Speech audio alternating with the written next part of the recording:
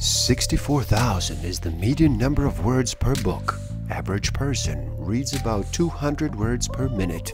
Simple math will tell us that is one book in 320 minutes. To accomplish this in 7 days, numbers say you would have to read for 45 minutes a day.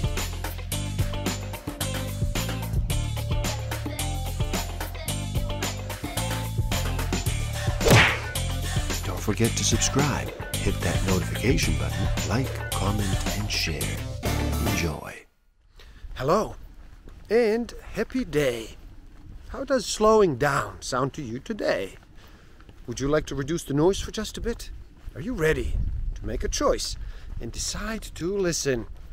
My name is Igor S.F. Walker. I'm here to remind people to slow down, to reduce the noise, to walk their lives into a natural flow. Welcome back to the Book of the Week series. Every week, as I read another amazing title, I share it with the world. And today we look at Zen in the Art of Archery by Eugen Herrigel. In this video, we look at one man's experience with Zen. German professor of philosophy in Tokyo took up the study of archery as a step towards understanding of Zen Buddhism. It is almost impossible to understand Zen by studying it as you would with other intellectual pursuits. The best way to understand Zen is simply to Zen. We discover one has to transcend technique so that the art becomes an artless art, growing out of the unconsciousness. Stick around till the end. I will share with you some tools I haven't used that will help you tremendously in this game of life. Discover a way to find out what actually motivates you. What innate human need is driving all of your decisions and your behavior. I will share some tools to improve your self-awareness, social awareness, self-management, and relationship management. By archery, in the traditional sense, which is esteemed as an art and honored as a national heritage, the Japanese do not understand a sport, but strange as this may sound at first, a religious ritual. And consequently, by the art of archery, they do not mean the ability of the sportsman, which can be controlled more or less by bodily exercises, but an ability whose origin is to be sought in spiritual exercises, and whose aim consists in hitting a spiritual goal, so that fundamentally the marksman aims at himself and may even succeed in hitting himself. This sounds puzzling, no doubt. The great doctrine of archery tells us archery is still a matter of life and death, to the extent that it is a contest of the archer with himself. And this kind of contest is not a paltry substitute, but the foundation of all contests outwardly directed, for instance, with a bodily opponent. In this contest, the archer with himself is revealed the secret essence of this art.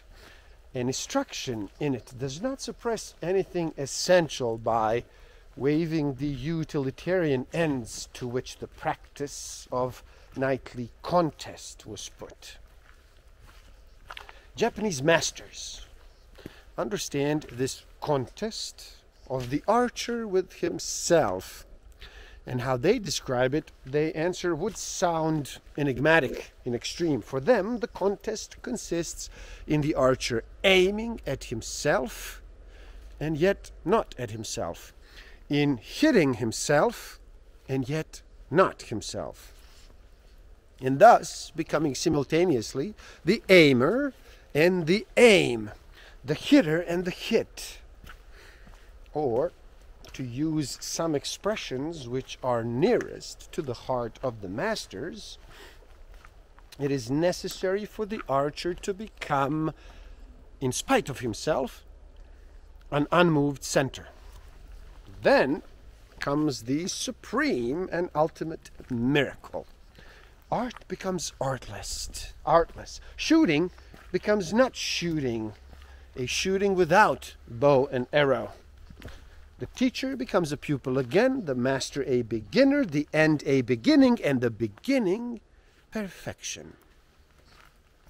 The artless art are mystical experiences, and accordingly archery can in no circumstances mean accomplishing anything outwardly with bow and arrow, but only inwardly with oneself.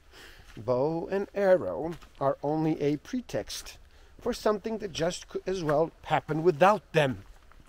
Only the way to a goal, not the goal itself. It only helps for the last decisive leap. Zen is akin to pure introspective mysticism. Unless we enter into mystic experiences by direct participation, we remain outside. Turn and twist as we may, this law, which all genuine mysticism obeys, allows of no exceptions. You had to suffer a shipwreck through your own efforts before you were ready to seize the lifebelt someone threw you. Believe me, I know from my own experience that the master knows you and each of his pupils much better than we know ourselves.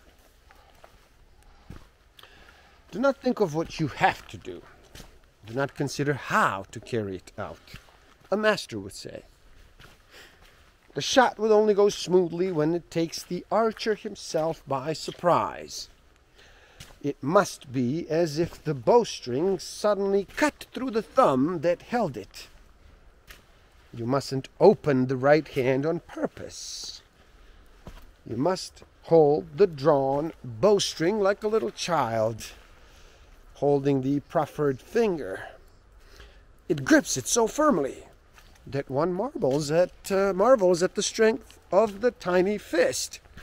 And when it lets the finger go, there's not the slightest jerk. Do you know why? Because a child doesn't think. The right shot at the right moment doesn't come because you do not let go of yourself.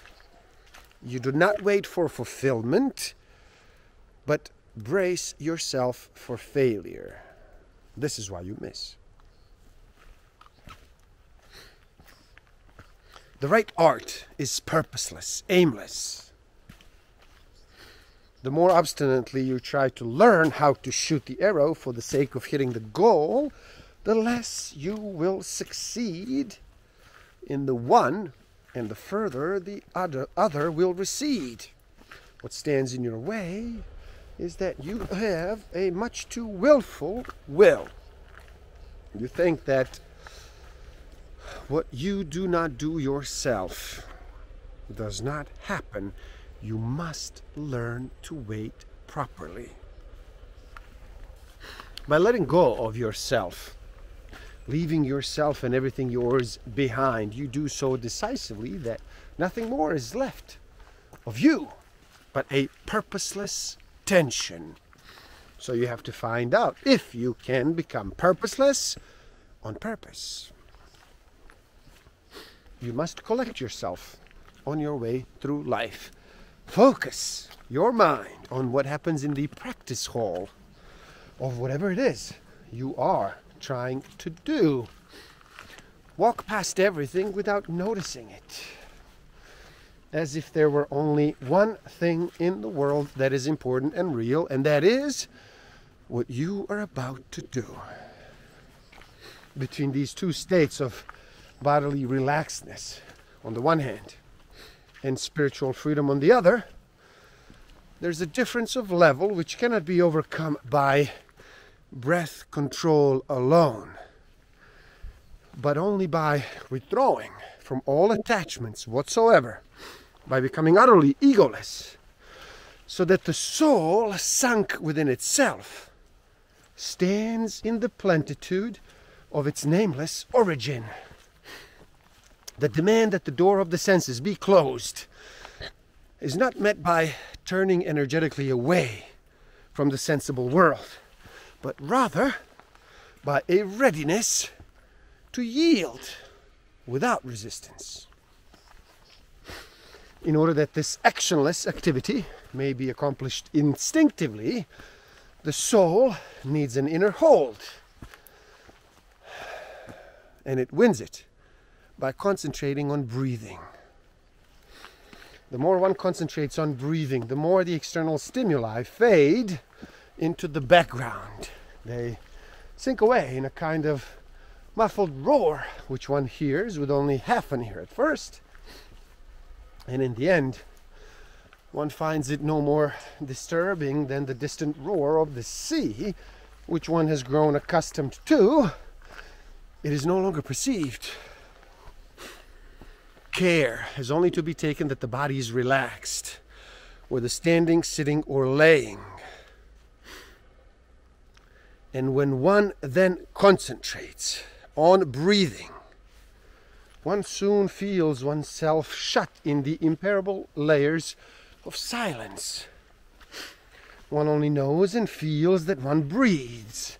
And to detach oneself from this feeling and knowing, no fresh decision is required, for the breathing slows down on its own accord, becomes more and more economical in the use of breath, and finally, slipping by degrees into a blurred monotone, escapes one's attention altogether. This state in which nothing definite is thought, planned, strived for, desired, or expected,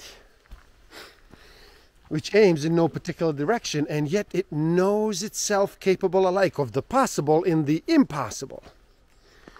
So unswerving is its power. This state, which is at bottom purposeless and egoless, was called by the masters truly spiritual.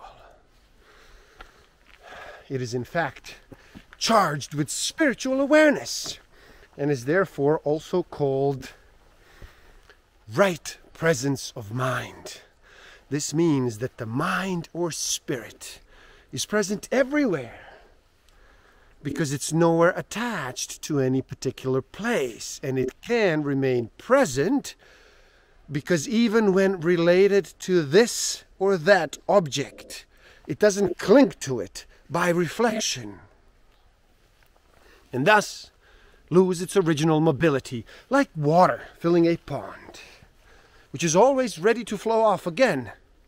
It can work its inexhaustible power because it is free, and be open to everything because it is empty. This state is essentially a primordial state, and its symbol, the empty circle, is not empty of meaning for him who stands within it. Practice, repetition, and repetition of the repeated with ever-increasing intensity are its distinctive features. For long stretches of the way, you must become a pupil again, a beginner, conquer the last and the steepest stretch of the way, undergo new transformations. If you survive its perils, then it is your destiny fulfilled. Face to face, you behold the unbroken truth, the truth beyond all truths, the formless origin of origins, the void, which is the all, is absorbed into it, and from it you emerge, reborn. And there you have it. Zen in the Art of Archery. Please do help out. It is easy. Simply like this video so more people can enjoy it. Share it too. Spread the word. Leave a comment and share your thoughts. Subscribe to my channel and stay up to date. And the link to this book is in the description below. So buy it and read. Never stop learning, especially learning about yourself and nature. So gift yourself by taking the free human needs test on my website and find out what actually motivates you, what innate human need is driving all of your decisions and your behavior.